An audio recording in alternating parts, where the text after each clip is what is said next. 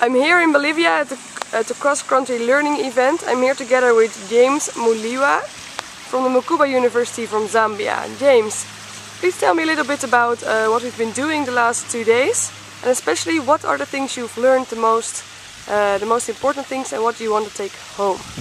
Okay, in the past 2 days we have been looking at various projects which Connect for Change is carrying out in different countries, and I've learned a lot of things from my colleagues in the way they are implementing ICT in their project.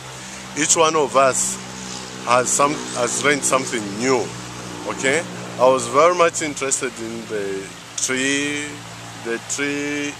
project from Uganda.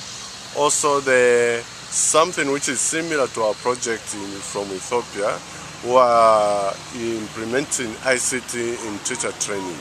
We also implement ICT in teacher training, whereby we are using the district resource centers where we have put the ICT equipment for our teachers to use. And what was so interesting about the project in Ethiopia with the teacher training?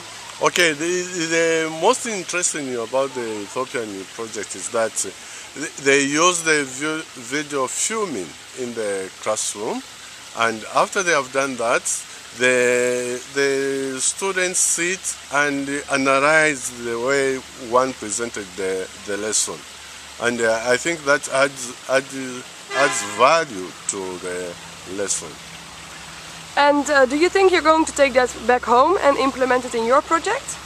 Yes, we are going to do that in our project, and we're looking forward to acquire video cameras so that we can be doing that.